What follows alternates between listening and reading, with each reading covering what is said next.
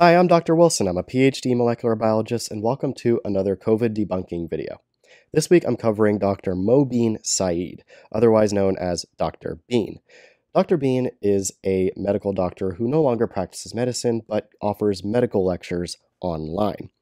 Now, he has become quite popular over the last few months, especially among anti-vaccine crowds, and that's because his content caters to anti-vaxxers.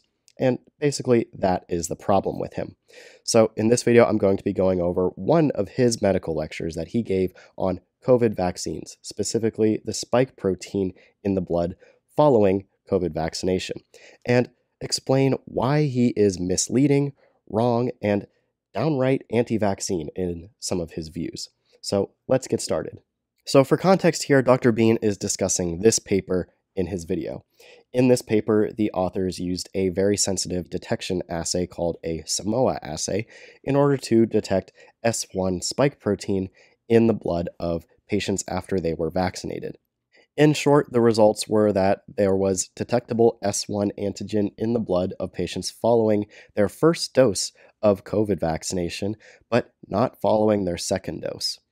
This is explained by the fact that we have an immune response by the time we get our second dose that kicks in and clears up any S1 antigen in the blood before we can even detect it. Individuals who got the first shot of Moderna vaccine, they had spike protein, some of them, 3 of them, but all of them had S1 part of the spike protein in their plasma. That was not supposed to happen. The first thing that Dr. Bean is extremely misleading about this paper and throughout his entire video is this idea that this wasn't supposed to happen, that we weren't supposed to detect S1 antigen in the blood ever following vaccination. And this is simply not true. The authors themselves don't even comment on this finding being surprising. That's because they expected to find some antigen in the blood following vaccination. That's why they did these experiments in the first place. What was always said was that there was going to be a negligible or small amount of spike protein in the blood following vaccination, so small that we don't have to worry about it impacting our health. And that's what we see, as I'll get into later in this video. But the point for now is that these results were not surprising. The authors expected to find some small amount of S1 antigen in the blood, and then they expected that to be cleared by the immune response elicited after the second dose. And that is, again, what they saw and what they describe in their paper. So right away, Dr. Bean is making a very misleading and wrong claim. And it is this claim that goes on to fuel the rest of his anti-vaccine speculation throughout the rest of the video. There is an interesting part of the study, and that is that I believe that researchers stopped short of explaining the possible outcomes of finding these proteins in the plasma or presence of these proteins in the plasma. Nope, the authors don't stop short at all. The clinical implications of their findings are outside the scope of their paper. They just say that the clinical implications should be explored, and they leave it at that. And that's fine. We can explore the literature and see if others have answered this question as to the clinical relevance of the concentration of spike protein in the blood that they observe.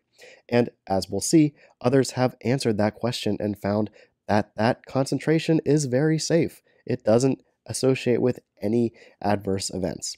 But Dr. Bean doesn't lead his viewers to believe that. He instead inserts his own speculation, which, as I'll explain, is totally baseless, in order to scare his viewers into thinking that this amount of spike in the blood is in fact harmful, which it's not.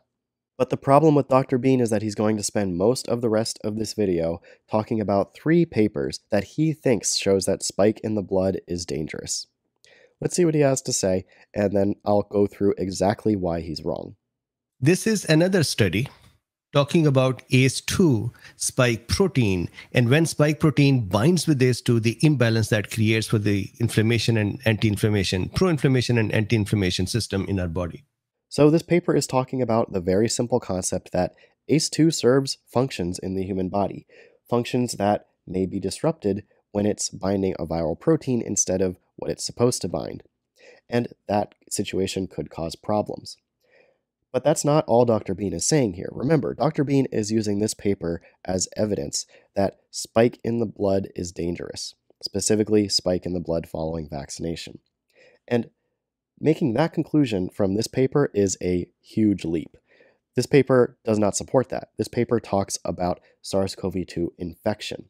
Infection is very different from vaccination.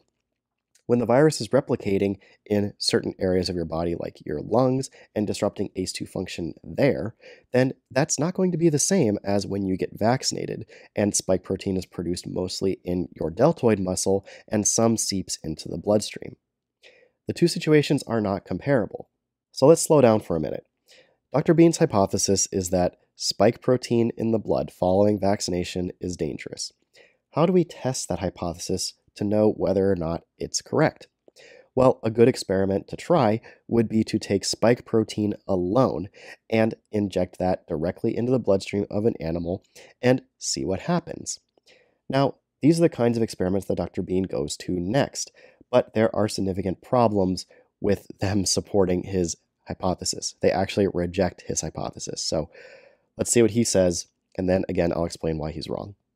This is another study that talks about S1 protein, if present, can cross blood-brain barrier and what kind of an outcome that can cause.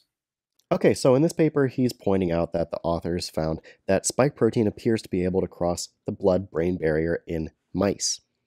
Now, what the researchers actually did is pretty important here. They injected the spike protein intravenously, directly into a vein of a mouse, in order to see what happened.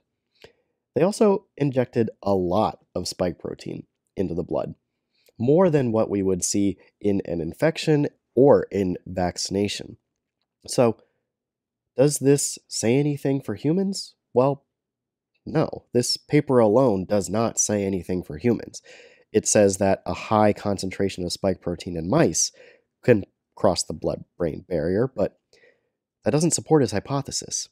Not surprisingly, it's a similar problem in the next paper he talks about. This is another study about the S1.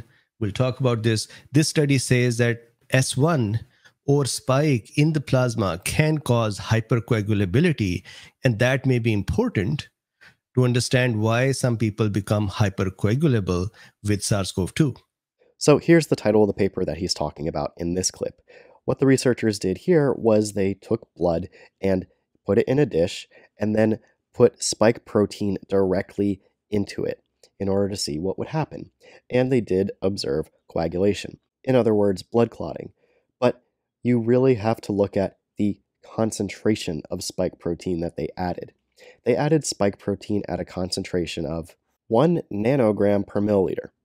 Now compare that concentration to what the researchers found in the main paper that we're talking about here, where they found 68 picograms per milliliter of S1 antigen in the blood following vaccination. For those of you who don't know, picograms are 1,000 times smaller than nanograms, which are 1,000 times smaller than micrograms, which are 1,000 times smaller than milligrams, and so on.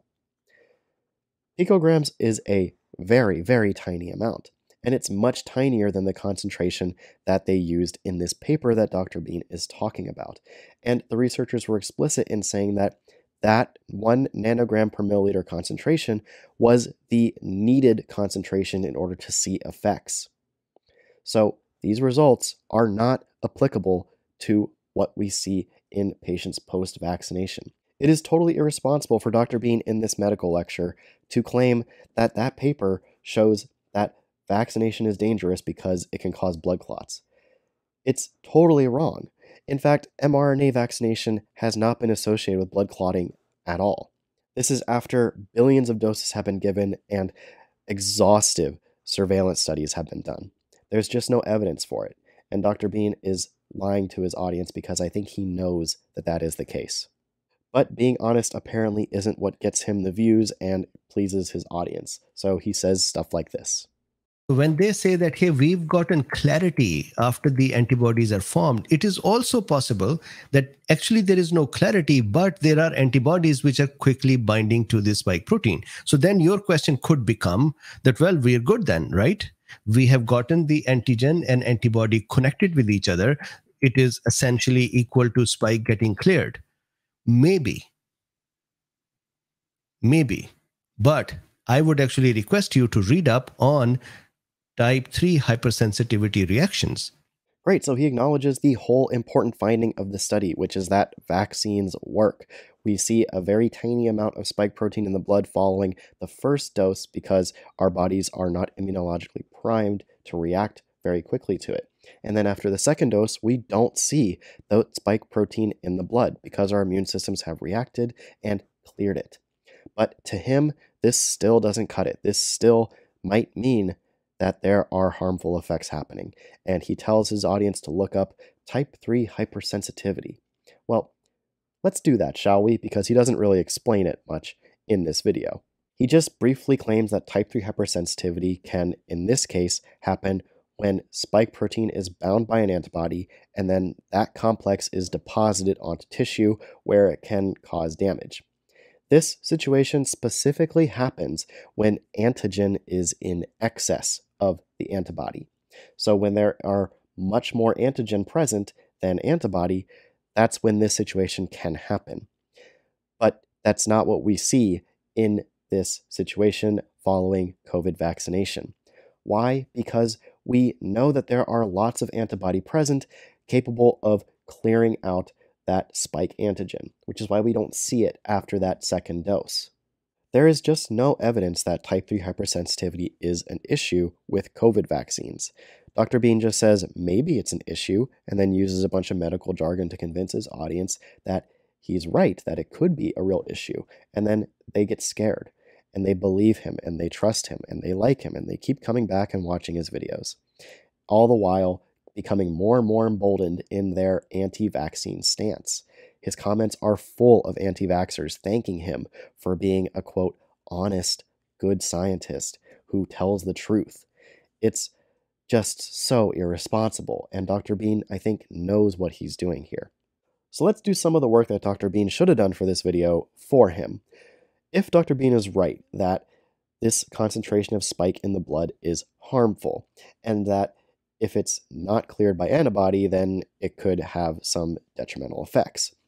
Well, we have the resources to answer those questions. There are people who don't form a good antibody response to COVID vaccines. For example, it's well known that patients who have received kidney transplants are not going to make a good antibody response when they are vaccinated using the COVID vaccines. However, it has been consistently shown that COVID vaccines are just as safe for these patients as they are for anybody else. No increased rates of adverse events were observed in kidney transplant patients as opposed to a regular population. Again, these patients don't have a good antibody response. They can't clear the spike protein. So these kidney transplant patients are producing spike protein prompted by the vaccine. They are not able to produce a good antibody response to efficiently clear that spike protein. Some of it is getting into their blood, but the rate of adverse events in this population is no greater than adverse events in normal populations. That's because this concentration of spike protein in the blood following vaccination is not toxic. It is too small to have any toxic effects. The dose makes a poison.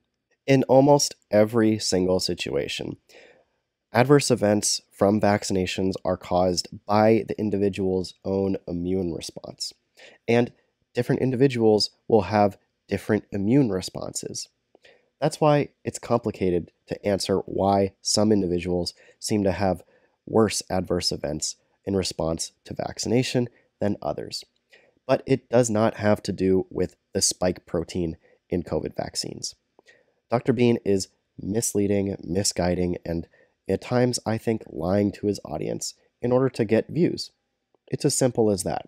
Of course, I only go over one video where Dr. Bean exhibits this behavior, but he does the same thing in several of his lectures, many of which have been directly sent to me by anti-vaxxers who say that he supports their views. So, Dr. Bean, if you want to be popular among anti-vaxxers, then have fun making your money doing that. But if you want to be a scientist with integrity and convey accurate information to your listeners, you have to change. And this is the problem with Dr. Bean and others like him, such as John Campbell. These people use their title of doctor online to give the illusion that they're offering correct and valid information. It's often given in a way that appears sensible, a way that appears reasonable, but really when you dig into it, they're alluding to all of these anti-vaccine tropes. They're supporting anti-vaxxers, emboldening them, and making them more sure in their decision to not get vaccinated, when that is the opposite of what an honest scientist, honest doctor would be doing in their medical lectures. So, Dr. Bean, you have a responsibility to offer accurate, correct information to your audience, not encourage conspiracy theories and blame the authors for when their writing doesn't support your hypotheses. And remember that Brigham and Women Hospital was involved in this because there is an author who may have had a conflict of interest. Yeah, Dr. Bean, it's not a conflict of interest. It's not a conspiracy. Your ideas were not reflected in that paper because your ideas are not supported by the literature. Now, I know you have me blocked on Twitter, but I'm willing to talk to you privately or publicly if you so desire. Anyway, that's going to do it for this week's video. Thanks so much for watching, and as always, all of the links to all of the papers that I talk about in this video are linked in the description below so that you can check them out for yourself. Thanks again for watching, and don't forget to subscribe if you want to catch me next week where I'll be debunking some more funky stuff. See you then.